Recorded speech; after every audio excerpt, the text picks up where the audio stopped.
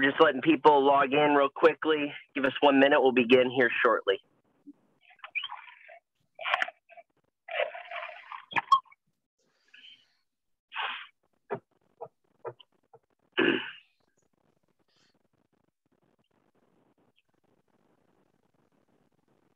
All right. On the first day of fall, September 22nd, the autumn solstice has begun. I am anxiously awaiting with unbridled anticipation the battle of the bots. So as you know, Alpine has a monthly webinar series, and one of the topics that's near and dear to everybody's heart is the AMR versus the goods to person versus the AGVs. And we've got a full session today to talk about all of the different types of bots and what's happening out there. But before we begin, the information discussed in this session represents the views of the individuals, does not constitute legal advice. Should you consult with your organization's leadership and legal counsel? That being said, let me begin. So my name is Michael Wolin. I am a 30-plus year supply chain veteran. I absolutely love the supply chain industry, and I will be your moderator today. Please note that everybody is muted for background noise. We have the comment section or the QA section, so please feel free to go ahead and put your questions in, and we will be taking those throughout the session. In addition to that, if Tom, you go to the next slide for me, what I wanted to do is get a little bit of a poll from our audience. So David, could you please put up the poll questions for us? We just kind of want to see what type of situation we have with some of our participants today.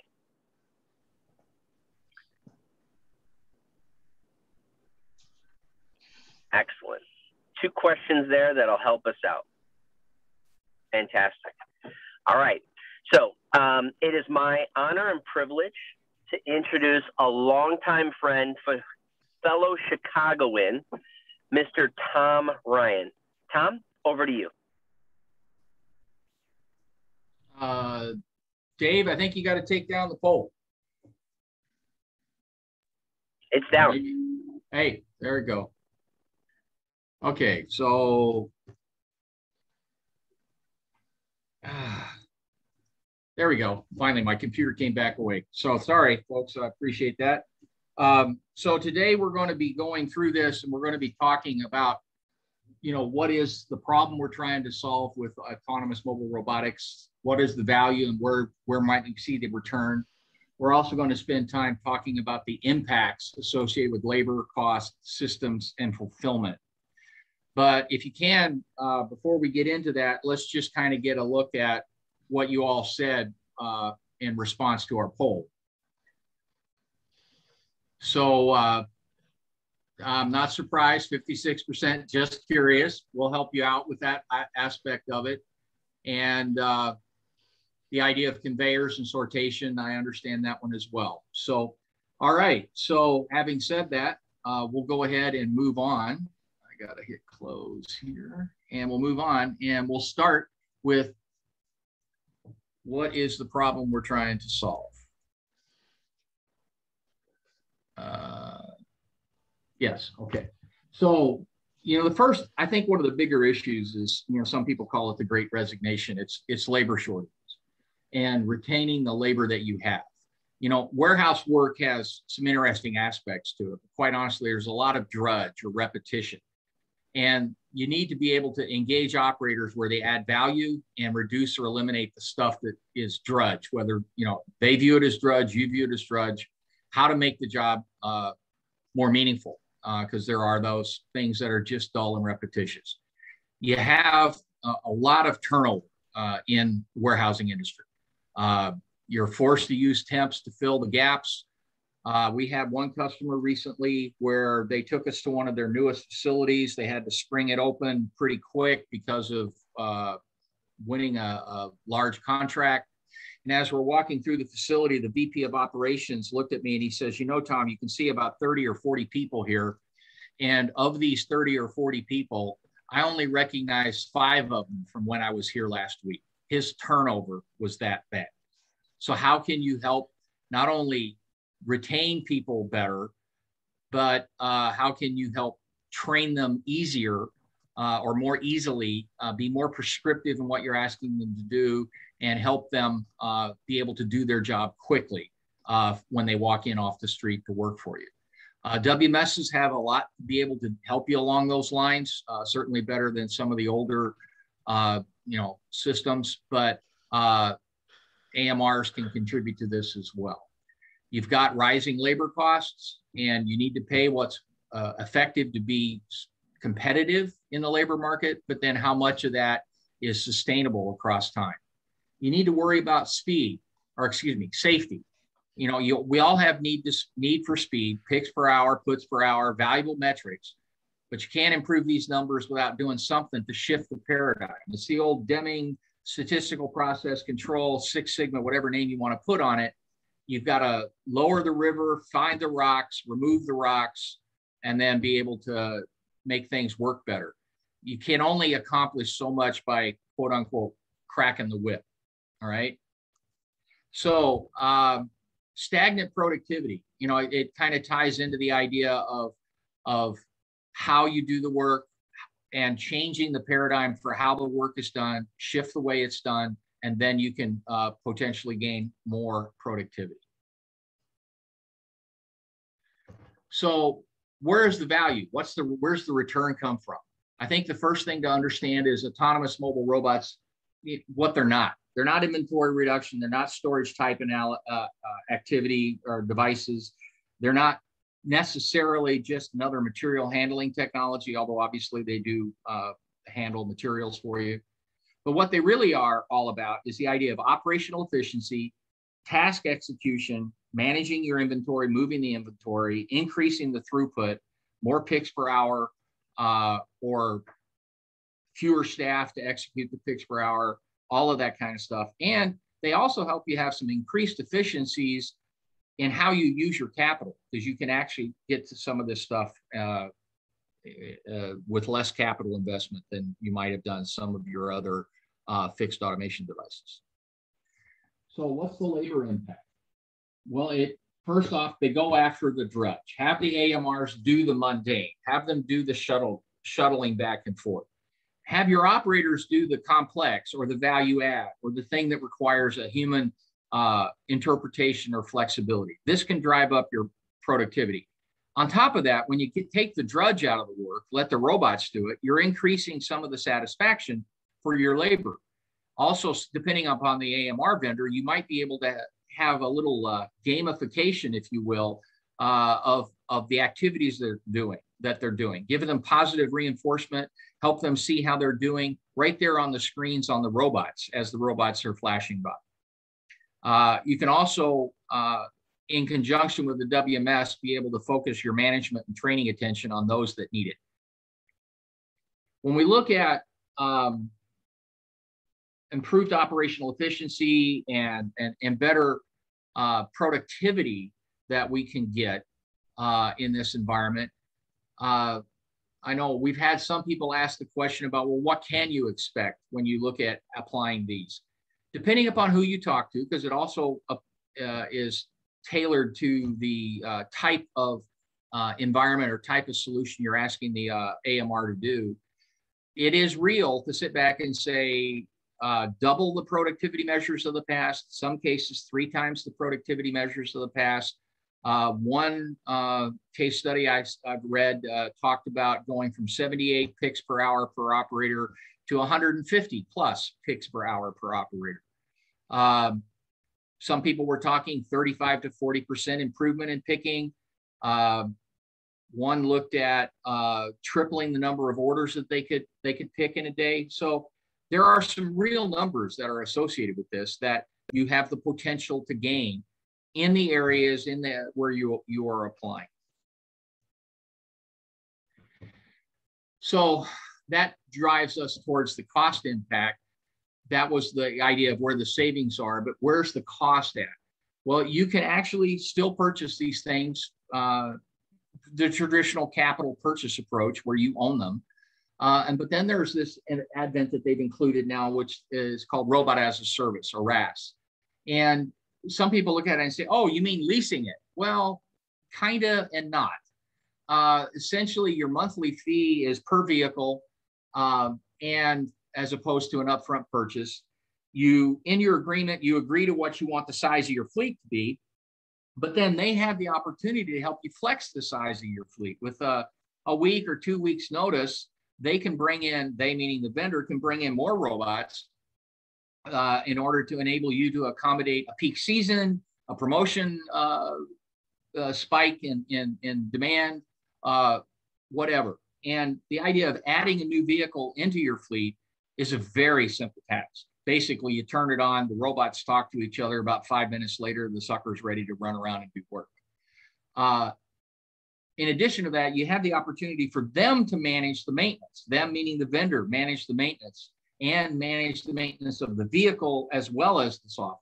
And they're able to do that and proactive in doing that, in that they have the ability to monitor the fleet, monitor the transaction execution, react to real-time issues, see how each individual robot is doing, and deal with maintenance, both preemptive and reaction.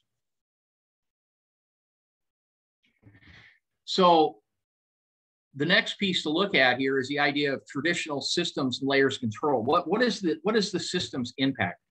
The robots are there to do a function, but the software needs to tie into how you're running your entire warehouse.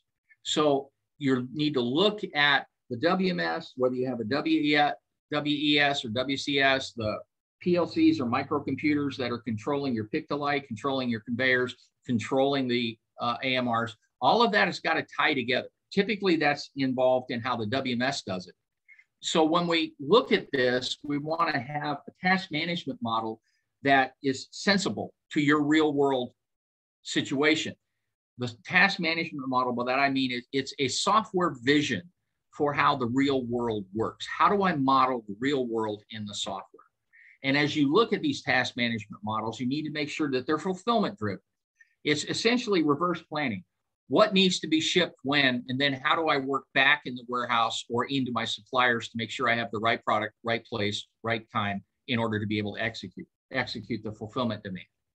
Then you have to worry about dealing with constrained resources, the labor I have, their availability or what they're trained to, as well as what they're trained to do, the material handling equipment or the other automated equipment that's involved. You get into dealing geographic constraints, like the starting point of where the task movement has to come from, where it's got to end up. Are there any intermediate stages or processes? Are there any obstacles? Do you have a conveyor in the way that prevents you from going from where you are to where you need to be? You've got to go around instead. That's what I mean about geographic constraints. All of these tasks, receipt, put away, picking, replenishment, they all need some level of directional management. So the idea of system directed work, how do you have your system, typically the WMS, direct the other players in the mix to do the right work at the right time? I have another slide. I want to deal with this task execution poker game to talk about choosing the right resource to execute the right task. So when we look at the traditional systems control overlap, you're seeing what the WMS is dealing with there. The WES is kind of the guy that sometimes exists, sometimes in the middle. If you have automation, you almost always have some form of warehouse control system, WCS. And the AMRs fit into the WCS, WES type of environment. Some of the AMR vendors have their own controller that drives the whole thing, that is sitting more to the right in the WCS category or being talked to by a WCS. Others tend to rely more on the WMS or a WES to make decisions and to coordinate the interaction of operators and robots together. But this is the classic environment in that you need to figure out, where does my AMR solution fit into? You've got to get this right. You got to get the application of the AMR to the right transaction type or the right environment, as well as how do I control it most effectively. And it takes both to end up with a successful implementation. So task management model, fulfillment operations about managing many tasks. You've got multiple types of tasks. You've got them all happening at the same time, a multi-threaded approach. Each of the tasks may have an entirely different flow that it's got to go through. Well, success in that environment is all about the right task executed in the right sequence. You know, you want put away to reserve so that you've got product available for replenishment to happen. You want replenishments to execute before the picks get to the forward pick location and they don't have product. You got to juggle all of that stuff. What's the right resource to execute that task?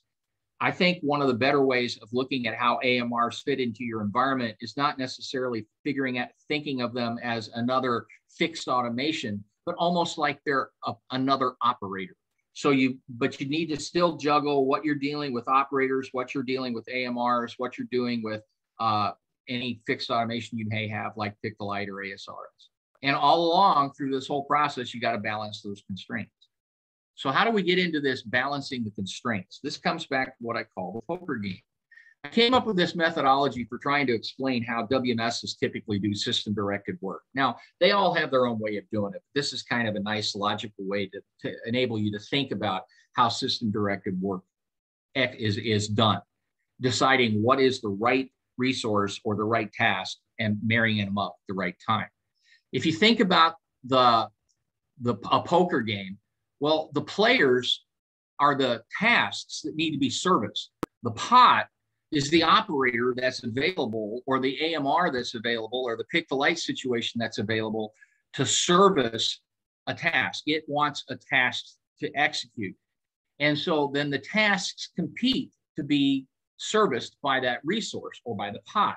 And like in a poker game, the first thing that the tasks have to do is they have to make ante.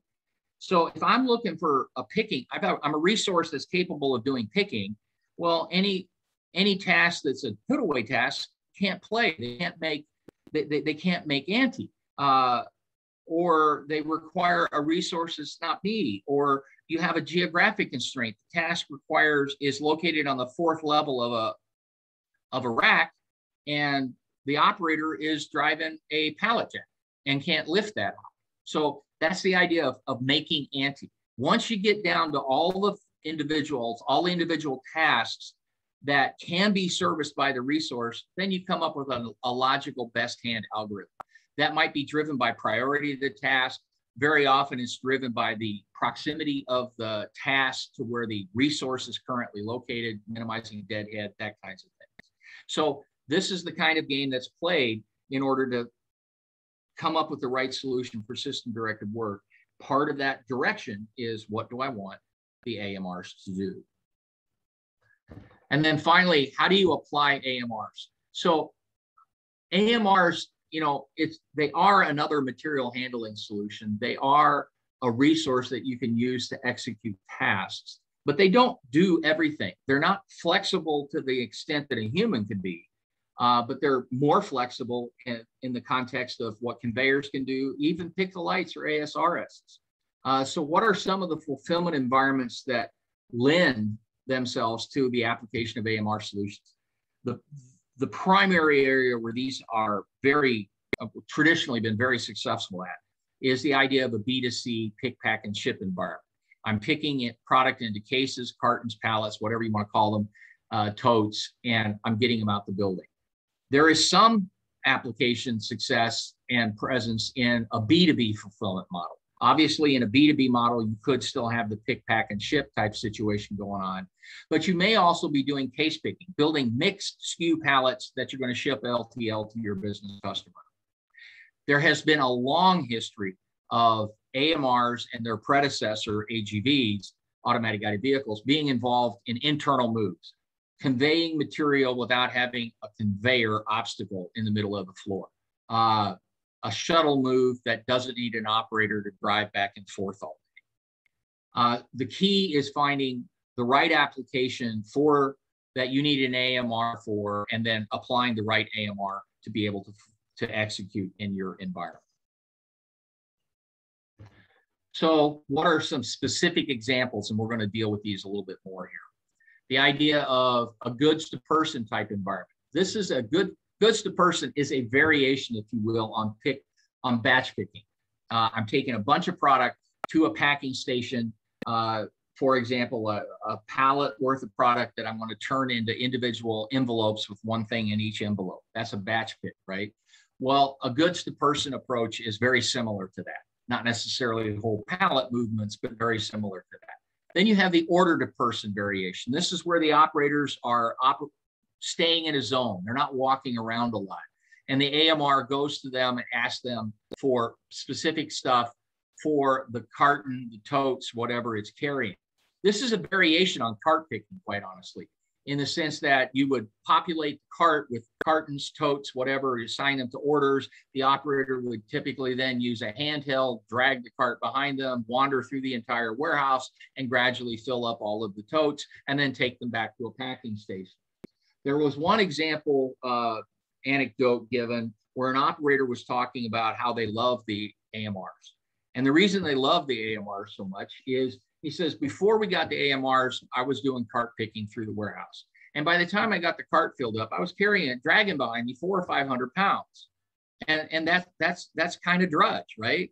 And then he said, on top of that, I was using a step counter on my wrist, you know, and it was telling me I was walking anywhere between 10 and 12 miles every 8-hour shift, dragging 400-pound carts.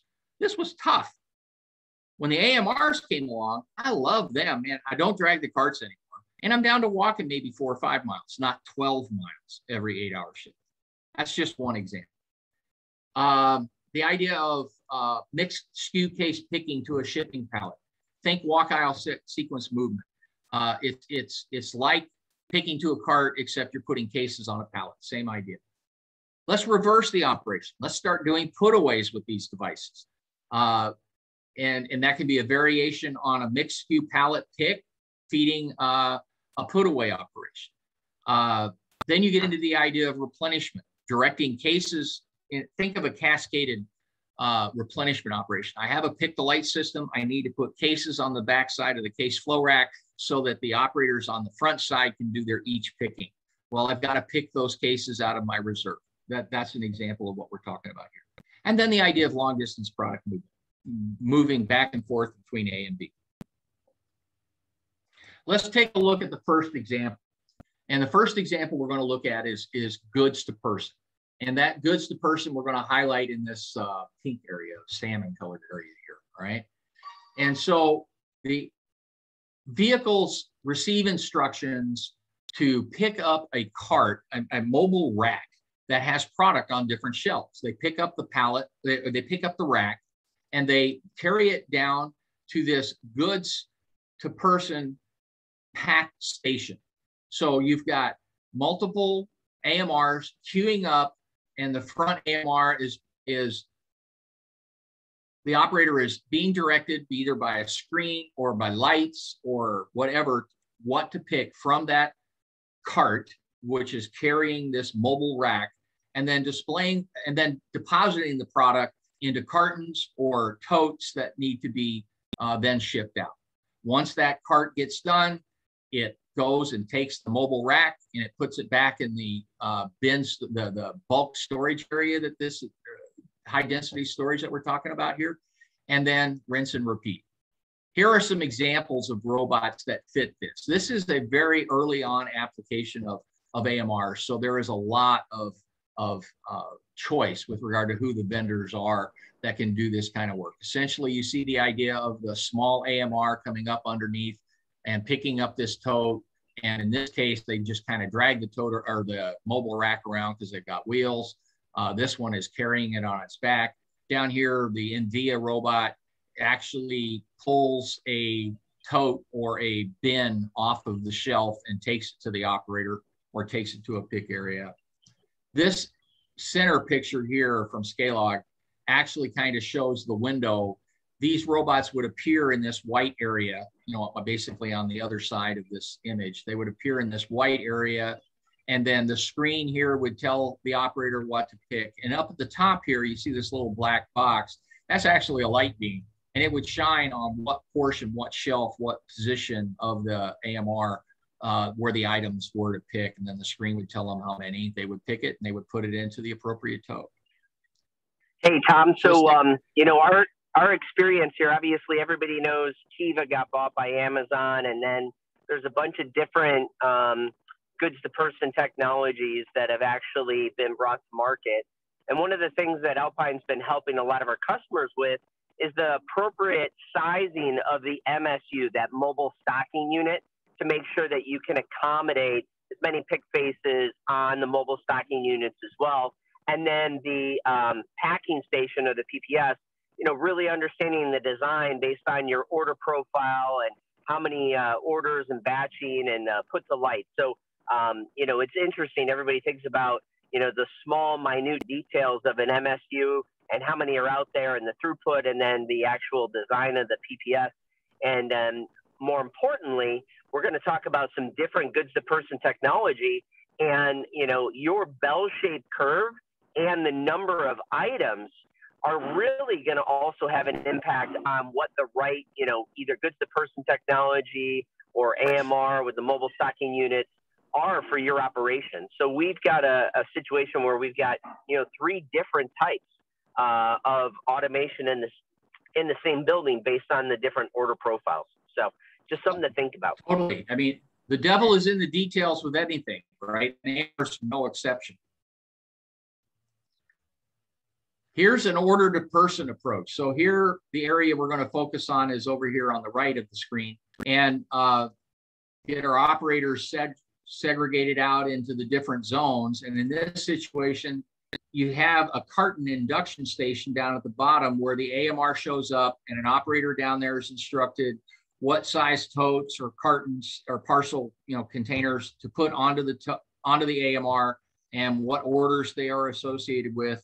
The AMR then learns what its instructions are, where does it need to go. It then takes off into the, in this case, we're looking at an each forward pick example where you've got shelving. An operator standing up can reach all the spots.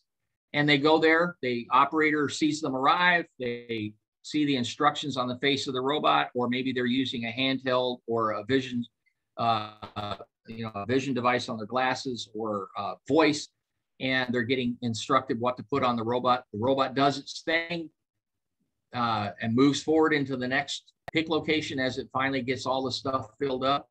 And then when the robot is done, it doesn't need any services anymore. It comes down to this packing station area. Operator here takes the stuff off the robot, and then the robot gets back in line to get more stuff on it. As I say, rinse and repeat. It's a very reasonably efficient operation. You can get some fairly high throughput through this. This is the example that I mentioned earlier where they were looking at almost 150 picks per hour per person in this area. What are some of the companies that do this? Again, this is one of the earlier environments that this has been done in a lot. You've got these different suppliers, and you can see, you know, similarities in how some of the robots look, but then again, they've got different stuff on top that they can carry around. And this then comes back to, you know, how does it fit in your environment? So you see them here carrying totes that need to be processed. Here they're carrying the actual cartons that are being filled, minimizing, you know, the additional handling later on. Again, Tom, the devil's in the details on that last one, right? So we've got a candle manufacturer that has a system going in, and then all of a sudden they realize that their average order is about 50 pounds. So now they're weighing out their AMR. So you really need to think about the product, the commodity, what the order profile looks like when you design these. But I want to go back to something here. So on these smart carts, right? So a lot of your off-the-shelf WMSs do the cartonization, and then they actually have, you know, batch cart picking logic. So where does that reside? Is that still in the WMS or is that in the AMR, Tom? It is a negotiation between your AMR supplier and you, and how does it fit best into your IT architecture? I personally come from the camp that I think the WMS ought to be doing that, and then the AMR ought to be doing the execution of it, simply because the WMS has the visibility of the entire order. But some of the AMR guys have been building the software to where you can hand off the order to them and they will execute it. That works if everything in the order is in the area where the robot is going to be serviced. If not, you need the WMS to segregate out, here's the stuff I want the AMR to do over in the goods to person area or the order to person area. Here's the one I want an operator to do with a fork truck to pick cases for the LTL part of it. And here's the pallets that I want to go. It depends on the order. It is a part of the design. When I talked earlier about putting the IT architecture together to ensure the proper flow and process is carried from the beginning to the end, that is a big piece, not just what's the type of vehicle, how much load can it handle, and what does my warehouse look like? All of that has to go together. So let's take it on. We'll now move over to an area where we've got the pallet racks, and we're talking about, in this case, it's the idea of mixed SKU case pick to a pallet.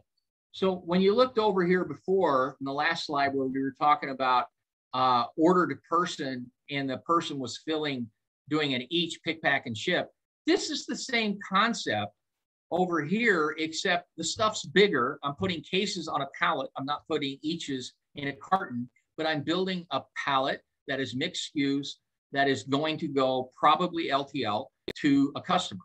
And so you have the same idea. The robot picks up an empty pallet, goes to the operators, works their way through. The operators do their thing. They fill it up. The robot then delivers it to either a staging or a dock door, and it goes back and does it again. Here are two different robot forms that are capable of doing this. Down at the bottom here, the robot, the one that's labeled Fetch Robotics, the robot is carrying the pallet on its back, and you can't hardly see it, but in this environment, this operator has voice on their head and a vision thing, a heads-up display on their glasses. And so in this case, there's a WES involved, instructing the operator, meet the robot here and now do this for the robot while the robot waits for that to happen. Up here, the interaction is you have a pallet mover, a pallet jack that's carrying 3 different pallets, and there is a screen. I can't see it in this picture. I should have done a better job on the picture, but there's a screen that tells the operator what to do. And on top of that, you have a pick and put bar across the top here. So you can see the numbers of what is to be picked and how much for each of the pallet positions. And there was a light beam on this one when I saw it in the video, where it was actually shining down on which corner of the pallet were they trying to put the product. You know, the whole idea about building a stable pallet, that's always one of the challenges. And the other thing that I want to represent in this is that this particular robot in this picture, same robot, is self-directed, moving itself along. It's actually an autonomous control system added to an existing operator-driven type of vehicle. And so over here, the operator has jumped on it, and the operator is going to drive it to another part of the warehouse. In this case, this particular vehicle allows you to do both. A little bit unusual. The next is the idea of... So I really like this solution, but it comes back to, it's got to be the right case pick environment. It's got to minimize travel, and you also have to build the pallet heavy to light on that stackability. Believe it or not, we've got a couple of apparel footwear clients that this is a perfect opportunity to really build those mixed pallets and an outbound approach to minimize travel versus, a double walkie rider pallet jack where you travel the whole, 300,000 square feet and, you're building these mixed pallets, and the most you can do in one trip is, 2 pallets. So, this definitely, based on an average order profile of, call it, 4 to 6 of mixed SKU pallets, it's a great fit. But again, the product has to be, open to this environment. Yeah, and it also ties back in again to the idea of devil in the details. You want to slot the warehouse right in order to not only function against the volume, but function against the rules with regard to how you build a mixed pallet. And that, depending on the order, then the pallets can begin in different zones or in different parts of that racking area. They don't necessarily have to travel the entire rack. But again, it's back to how do you design the whole piece, tie together the material handling, the storage technology, the slotting, the positioning, and building waves and stuff like that. So in this environment, we're looking at the opposite. I'm not picking now, I'm putting away. So I have a induction point at the beginning up here near where my receiving area is, and I'm taking product from the receiving dock and I'm putting it onto AMRs, and I'm directing them to go do the put away. So the first of these examples is the idea of replenishing that each pick, putting away direct from receiving into the each forward pick area. And it's, you know, I mean, there's no rocket science in this. The robots get filled up, they go execute, they visit the operators see the screen, the operators put it away, the robots return, rinse and repeat, and I do it all over again. Same idea with doing it into the forward pick area of cases. I've got individual cases coming in at receiving. I put them on an AMR. The AMRs disappear into the stacks, and the operators in those areas pick them up, put them away, and then the robot returns and does it again. You could have something similar with regard to direct replenishment from receiving into the pick to light area.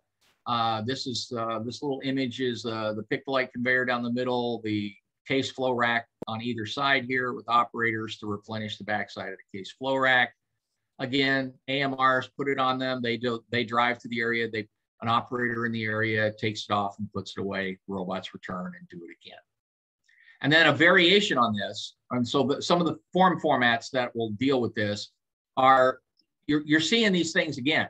And the reason you're seeing these things again is they're still capable of handling the same product. We're just asking to reverse the flow. Instead of picking up, starting empty and being filled, they're starting filled and they're being put away. A similar play on this is to blend the idea of the mixed case SKU pallet going out the door into a mixed SKU pallet doing replenishment. In this case, this example of the pick the light area. So again, the vehicles come through, they go into the area, they pick up what they need from the operators, they go and they see other operators, the operators empty them out, and then bingo, you have them return. Similar formats, you've seen all these formats. This is a different format than you saw before. It's a single pallet jack. The operator doesn't get on it like he could over here. It has the full AMR guidance. It can drive around on its own, but you could also grab it with an operator could just grab it and take over and drive it manually. Now, the final one I want to talk about is the idea of long distance product movement. And this is the idea of I'm receiving product pallets from my stretch wrappers at the end of manufacturing line, and I need to put them away into my warehouse. And this is a long back and forth all day long. Do you want an operator doing that, driving a fork truck into the ground? I know when I worked at Procter, I had one of my fork trucks, clamp truck actually. I had 3 batteries for that thing because it would burn through 2 batteries every shift. And it simply because of how much it was moving back and forth. And in this environment, I'm showing an image where I have an obstacle. I can't come across the shipping dock. I've got to go around to get to the other area. So here we just have the operator, the vehicle picks up at manufacturing when it sees one, it drives over here, it sets it down. I'm showing it as a shuttle drive as opposed to it's actually going to go do the put away. There are vehicles that are capable of actually doing full-blown put away. You know, a fork truck that's got AMR automation for the movement and then additional automation for inserting pallets in and taking pallets out of racks. But again, it's the same idea, rinse and repeat. So you got a vehicle running back and forth all day. And some of the examples that fit this, you've got, this is one of those robots that can actually lift up and put stuff up higher on shelves other than the floor. You've seen the Seagrid version, which is a pallet jack. You could also have a tugger. I know in one of my prior lives, we had a tugger that was pulling 5 trailers. And by the time we filled up the trailers, the tugger was pulling, I think 10,000 pounds. And it was hauling at 400 meters from one end of a really large warehouse to the other. And then down here, we've got a couple examples of AMRs working with what are called pickup and drop off stations. The Seagrid type could actually set it down on a floor, you know, a spot on the floor. This is the type where it carries the pallet on its back. So it needs a device to pick it up from and set it down on. So, Hey, Tom, just real Yes. quickly, I want to remind everybody that please use your chat and your QA to submit questions, and we'll address those throughout the presentation. So just a little reminder as we continue here, Tom. You got it. And so now we come to the final takeaway part of this. And in this area, here's the things I want you to walk away from this presentation with, and hopefully I've given you enough information to where you can. One, AMR savings are real. There's studies, they're anecdotal evidence. This is not leading edge stuff when applied in the appropriate way. AMRs are, in many ways, just another material handling solution. So application of that technology is key. You heard Michael and I talk a couple times about the devil in the details. How does it fit? How do I treat it? You know, I've talked about, yes, it's another material handling automation solution, but you know what? An operator on a fork truck is a material handling solution. Maybe you think of these things like they're operators on fork trucks, only they have different assignments. The technology is proven. The guidance system on these beasties is amazing. I was the first guy at Procter 200 years ago to successfully implement automatic guided vehicles in a manufacturing environment.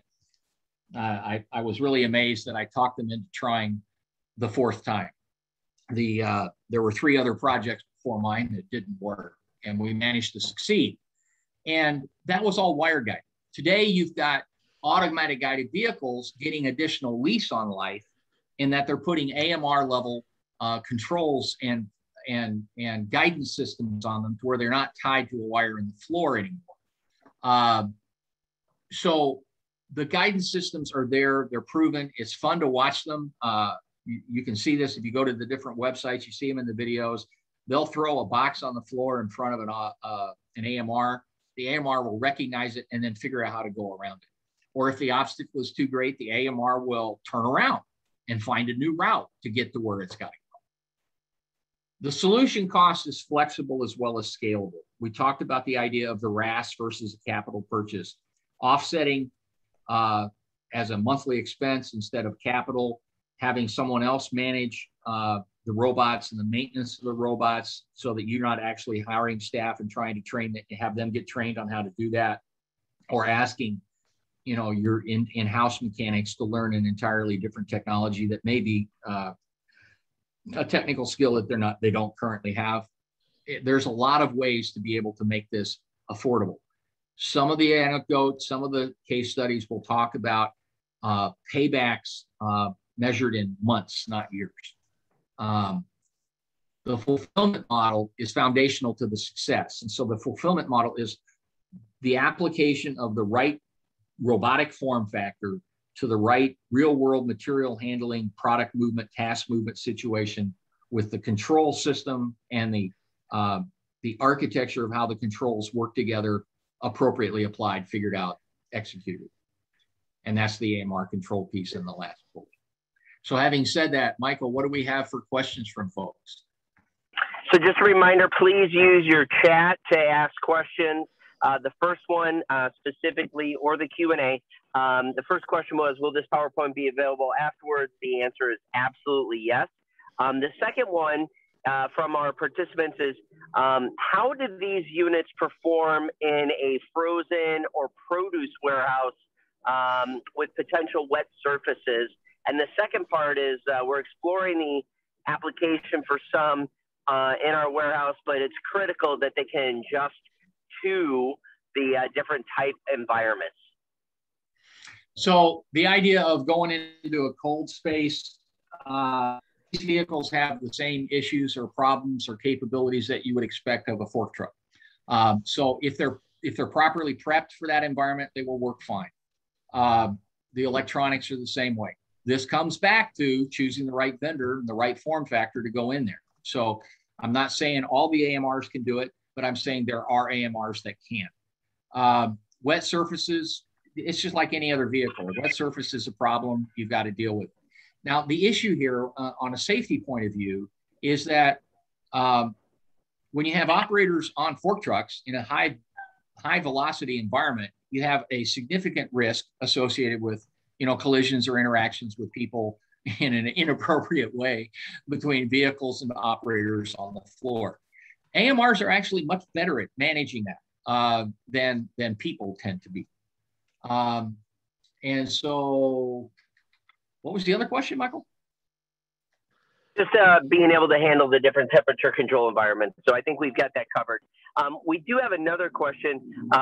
So we talked a little bit about the WMS and its ability to do the cartonization and the batch picking, and should that reside within WMS or the AMR? What about the waveless picking? How does an AMR fit into a waveless picking environment? Well, you know, waveless picking, I've been doing warehouses for like 40 years, and waveless picking is kind of like the first really new concept compared to when I was involved in building systems back in the day when we customized them to death. And it's really slick in the sense that, you know, a new order comes in and you just drop it into being executed. Well, that is a really good fit in a B2C pick, pack, and ship operational environment. These robots work really well in that kind of environment. That's the environment where they cut their teeth, so to speak. That's where Kiva started.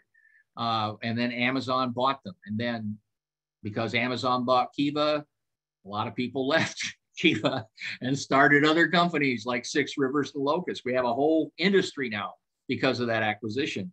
And it all started out in the B2C environment. Waveless technology works really well in a B2C environment. There is an opportunity there for a really good fit. Excellent. So Tom, obviously we you know, battle of the bots, and we know that labor is tough to get. And, you know, we're looking at automating some mundane processes and trying to reduce our demand on labor. How do you recommend the change management for, you know, the existing team to embrace these new robots in their environment? You know, I would also tell you that one of the things that some of the AMR vendors have done a really nice job of is a lot of interviews and a lot of videos to help explain their story. There are some videos out there that actually address this very specifically. And in one environment, they were talking about the workers were thinking that this was going to take my job. You know, I'm going to be replaced by a robot. But then involving them in understanding what the robots are going to do for them versus what they're going to do for the robot and how that works together, and beginning to see how you're taking the drudge away from what I do. Back to my example of dragging a 400-pound cart, doing a batch pick on a cart. The adoption, the fear went away, and the adoption and enthusiasm grew. So you do need, you know, I do a lot of software selection work as well as other things. You got to involve the people that are going to have to live with the thing early on in the design, early on in understanding what it can do, and crafting the justification. Make sure that they recognize that they have had an opportunity to contribute and that they have been heard, and that the solution is going after not necessarily only the things that are of concern to them, and not necessarily only the things that are of concern to management, but that you're going after both of them. You're handling the as is today things that have to be accomplished, and you're enabling a future forward direction. If you involve them, they tend to buy in. Does that answer the question, Michael? You bet. So again, please feel free to use the Q&A and the chat to submit any more questions. Tom, you know, we've been working together for a really long time, and I know, you know, the strength of who you are is obviously due to West Point, and there's a very significant woman in your life. I heard a rumor today's your anniversary. Is that true? Yes, it is. It is true. Number 48. Happy anniversary. 48 years. That's awesome, man. Congratulations. I truly am excited for you and the family. So that's awesome. Well, her patience knows no bounds if she's been hooked up with me for 40 years. I think I can relate. That being said, Tom, on the behalf of the entire Alpine team, we're so glad to have you part of us, and, you know, working with you and your experience has been, you know, absolutely wonderful. For those participants, thank you so much for taking a little time out of your day to learn a little bit about the battle of the bots inside the four walls. And if you need any more information, please feel free to reach out to Alpine. We'd be more than happy to help you either do a storage type analysis, an ROI, a justification, or anything along those lines to help you find the right goods to person, AMR, AGV technology for your operation. And we always recommend a crawl, walk, run approach. So for those of you that have not known, Alpine does the monthly webinars. Next month, we've got HR incentives. So Brenda Stoltz, operations background from Boeing, Target.com, and she really puts the L in labor. So we're really excited to have her do her session next month. We are doing this in combination with WERC, W-E-R-C. They are really excited about the HR initiatives, specifically with the labor challenges that is taking place out there. So I hope you guys can all tune in. You can register through WERC. We will have that on our website. And then obviously today's session, the recording and the PowerPoint will be sent out as well. So on behalf of the entire Alpine team, thanks for joining this month's webinar series, and we hope to see you in future sessions. Thanks and have a great day.